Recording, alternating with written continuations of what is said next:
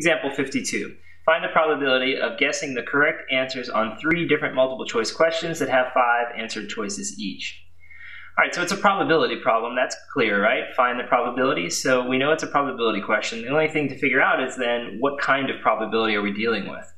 Well, if you look at the problem here, it says we're taking guesses on 3 different multiple choice questions. If you're taking a guess on one question, that's only one event, the event of selecting one answer choice for that one question. But when you're guessing on 3 questions, there are 3 separate events. You take an answer choice for the first one for the second question, and one for the third question. So this makes it, in that case, more than one event, a multiple event problem. And whenever that happens, you're dealing with the multiplication rule of probability. So when handling multiplication rule, we start out pretty much the same as before. We write a probability statement. We'll write the probability of, and in this case, we're looking for 3 correct guesses out of 3 guesses, right? We won't write all of that. We'll just write 3 correct guesses, and by the context of the problem, we'll remember that it's out of 3 guesses. So because it's only 3 guesses, we'll have 3 spaces. The 3 spaces represent the 3 guesses.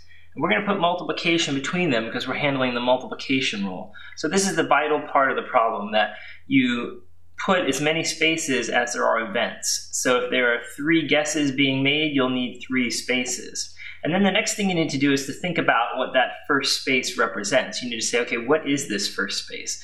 Well, of course, that's the first guess, right? The first guess that's being made. And then the question is, what do you want to have happen on that first event?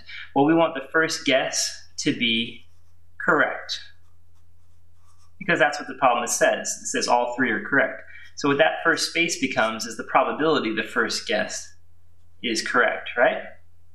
And then what do you think the second space will represent?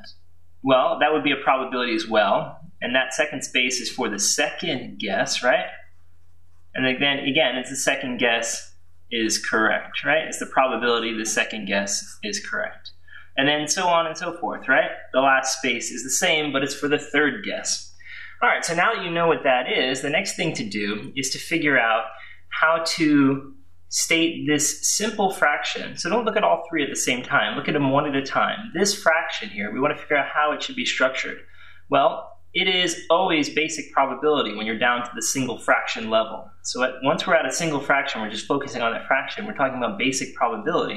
And you remember what that means then. Basic probability leads to this idea of number of over total, right?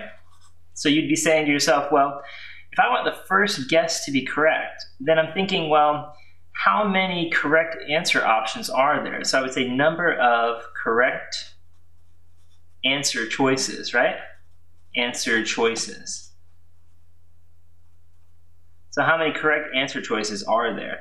Well, you know, on a multiple choice test, typically there'd only be 1 correct answer choice out of the list of options, right? So that would be 1. And then what are the total number of answer choices, right? Answer choices. So that's the next thing to figure out. Well, that's pretty easy. The number of correct answer choices, as we said, should just be 1, and the total number of answer choices is given in the problem because they say there are, what, 5 answer choices each.